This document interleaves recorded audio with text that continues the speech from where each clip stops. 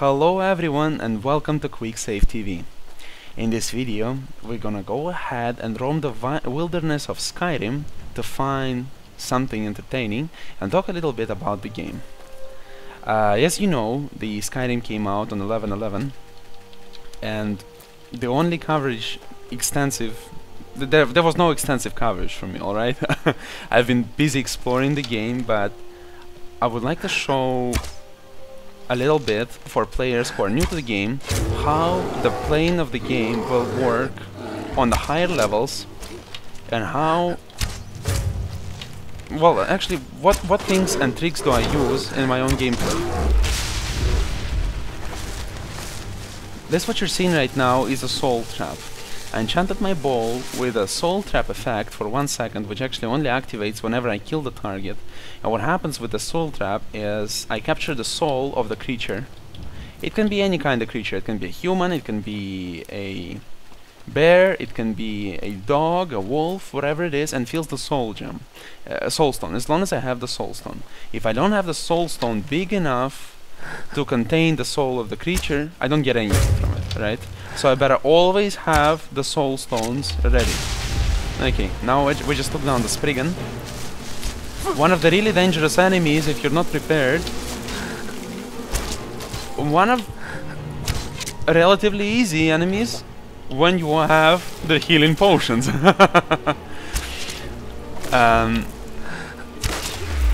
Just like any other player who plays Skyrim, I think everybody uses that. I use the quick menu. In quick menu I keep my bow, my weapon, my spells, fast healing, my potion of extreme healing, I keep only one, and the torch.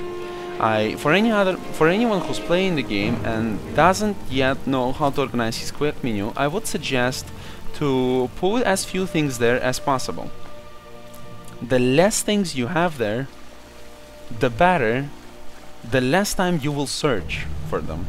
The longer you search, the less effective you are, basically. Just imagine you're in the middle of combat, and what happens? Although the game pauses, you just waste your own time.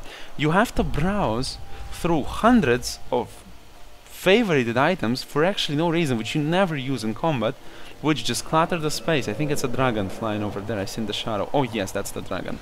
I think you wanna have a dragon fight. It's gonna be more interesting than I expected. Okay, in dragon fights, it's important to know your strong sides and important to know the dragon's strong sides, okay? You have to remember how you fight most effectively and use this effective way. And in general, you would like, as a mage or an archer, you would like to keep the distance with the dragon. Don't forget, I'm playing right now and all this time, and in general this playthrough, I'm playing on the master difficulty. So keep in mind that it might be easier or just as hard in your own experience when you play the game. The important idea on Master is to have your companion and upgrade him or her as much as you can. In my case it's Lydia, I'm not gonna spoil anything, it's just one of the possible companions in the game. I equipped her with heavy armor, gave her heavy weaponry, good weaponry, heavy shield, so she can stand a lot of punishment in close combat. As you might actually see, her armor, her body armor, is made of the dragon. So dragon should feel quite intimidated by this sight. My armor is made of glass. I'm probably not as intimidating. However, I'm in a process of creating the dragon armor. I just never enchanted it properly yet, and so I don't use it. It's very important to know that dragon blows and distant attacks are very, very powerful. You have to be careful, and once he deals any substantial damage to you, you should heal it out using your healing spells or healing potions. Remember that. Try to avoid saving during the battle with the dragon, because it might endanger the whole process, because you might just die the next second after you save, and you're just gonna waste the save file.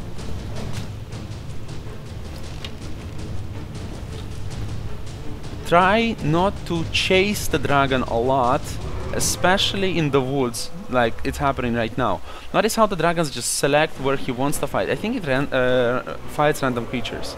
My general idea right now is to get him on the open ground and keep hitting him with arrows in there. I need some basic cover for myself. I don't need a lot, but I don't want the dragon to have a lot of cover. Now it's gonna be a really dangerous situation for me because the Dragon Breath is really far-reaching and I have no actual cover against it. Except these trees. Try to deal as much damage as possible while the dragon is on the ground.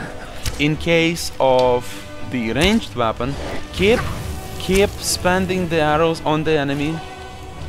Don't be ashamed to use healing potions and healing spells. Don't forget that if you don't do that, if you don't practice these ideas about healing spells and potions, what might eventually happen is that you're gonna get killed really quick without you doing anything actually wrong, just not fast enough. Dragon's damage is enough to kill even the most seasoned hero, just so be really careful about that, or have the specific enchantments ready. Okay, we're done with the dragon. Dragon is dead. Now just get a little bit closer, loot the body, enjoy your kill.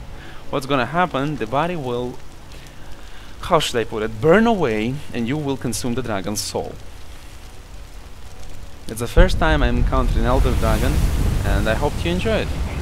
Now we're just gonna go ahead and take the loot, take some gold, some arrows, take all the arrows we spent back, some materials, dragon bones, dragon scales, which we're later gonna use in crafting. Dragon soul absorbed. Dragon souls you will use in order to unlock dragon shouts. Shouts are a form of ancient magic which are used in order to they can be used by any character, of course, but only ones who can master it, right? Wulfric the Stone Clock is one of them. You are another because you are Dragonborn, right? It's very simple. The idea is it doesn't hurt to have them with you, and you will have quite a variety of them. I myself prepare one called Aura Whisper. When you use it, it actually provides you with a vision of life, right? Okay, so now I know that inside here there's something. Be that bandits, be that something else. It allows me to be prepared for what lies ahead, what dangers lies ahead.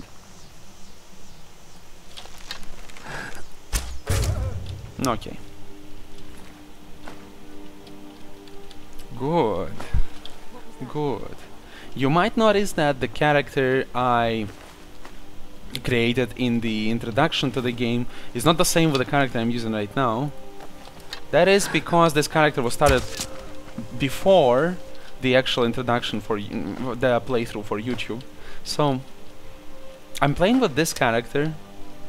The other one was just to create the little introduction because, you know, what's the better way to start with a game? Of course, start with the goddamn introduction. Don't go anywhere else. So I had to make the introduction. So I just made the same looking character, but started all over using some different mechanics. Here you can see me looting food because I'm a very hungry person. I didn't have breakfast, so I have to loot all these things. Okay. Well, I'm just gonna ignore it because I'm gonna ignore it. How else to put it? It's not why you came here, and I'm probably gonna load the game because it was just, you know, the adventuring for it. So, as you see, the exploration of Skyrim can go at your own pace, wherever you want. I actually went really, really far ahead to the left. I'm not gonna show you much of the map, so you don't feel like it's spoiling to you anything. I went all the way here, from the beginning, from Helgen, all the way here to Banner Mist Tower. Exploration can go at your own pace. Yes, I like hunting on small animals because they feel my soul gems. Very good.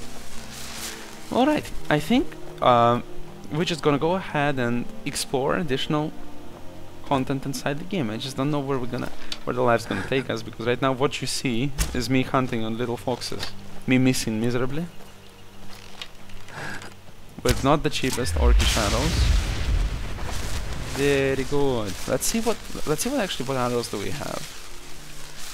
Do we have some? Okay, we have some glass arrows, not a lot.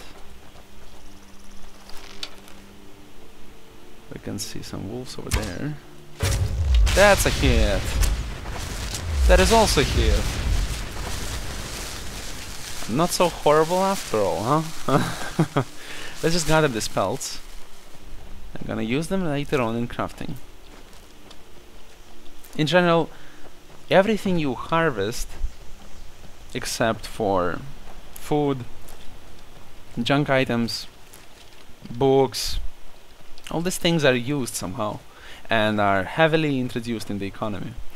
You can use the skins of the animals in order to make leather, in order to make armors, in order to make leather strips, which are used in all of the crafts in the game. It doesn't hurt to have all these things. It doesn't hurt to gather them. You don't necessarily have to pay for them. You can just go ahead to the wilderness, kill some wild animals, take their pelts, make leather out of these pelts, and create what you wanted for for the smithing skill, if you're a smith. Or you might want to, as shown in the video I just made several minutes ago, as I tried to show how you can increase your efficiency with enchantments. You can just go ahead and create the cheapest possible equipment and just go ahead and enchant it.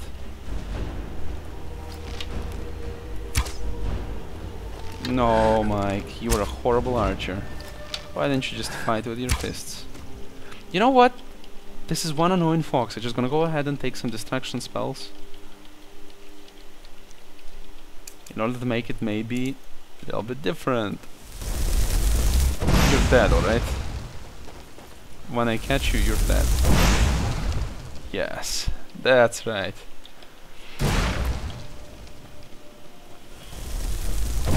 That's the fireballs in the game. They look better than Oblivion, but they look a little bit... They actually feel not strong enough, in my opinion. But that's because I'm not a mage. I'm just fooling around with this thing. Notice how your mana does not regenerate when you are actively holding a spell. All the important things. Not that it matters to me, I was focused on stamina anyway. When you play as an assassin class or an archer class, it's important to have your stamina high enough to be able to use this ability. To be able to use the Eagle's Eye.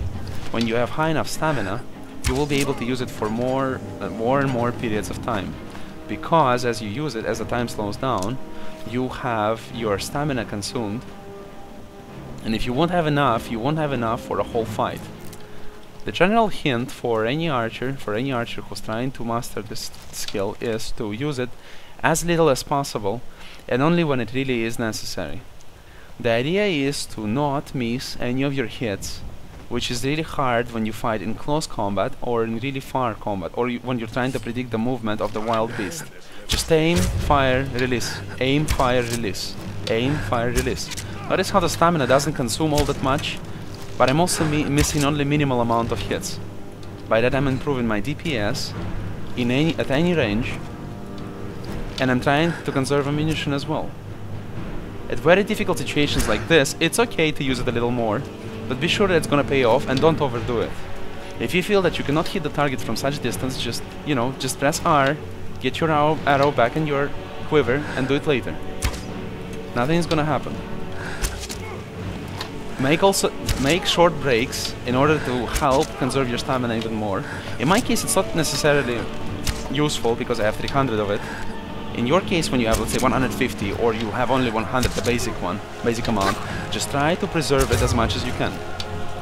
Use it in the moments when you really need it. And, of course, remember, when the enemy closes up too hard and you don't have anything useful to keep him at bay at this moment, in this precise moment, just go ahead and use the sprint in order to increase the distance with the enemy. Sprint is very useful when fighting against giants, dragons, and mammoths, because you, in general, as an archer, you don't really want to be at their faces. Just run away from them and don't be within the danger. Okay, that's enough of archery blubber from me. Let's just go ahead and picklock this lock. Very good. Very good stuff. Alright, we're just gonna conclude on this, and I thank you very much for joining us. Thank you very much for watching. I hope you enjoyed the content. Go ahead, like, subscribe, and share with your friends if you did. Come back for more content about Skyrim and other great games. Thank you very much for joining. Have a great day, and bye-bye.